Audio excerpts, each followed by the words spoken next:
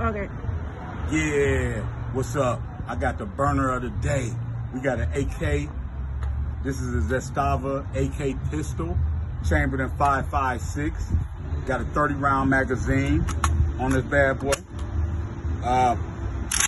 Very nice, very nice. Got the safety here, fire down low. I had a Picatinny rail on the top if I want to put a scope or some type of sight on there.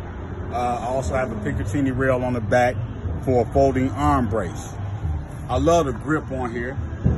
I think I'm gonna eventually change the grip on here. I might change the furniture, sand this down, put a nice wood with a shine on it. But this is a very attractive gun, very sexy. The Zastava ZPAP85 AK pistol, chambered in 5.56. I got a 30-round magazine on here. I'm looking for a drum, like some monkey nuts, or a 75-round drum to put on this bad boy.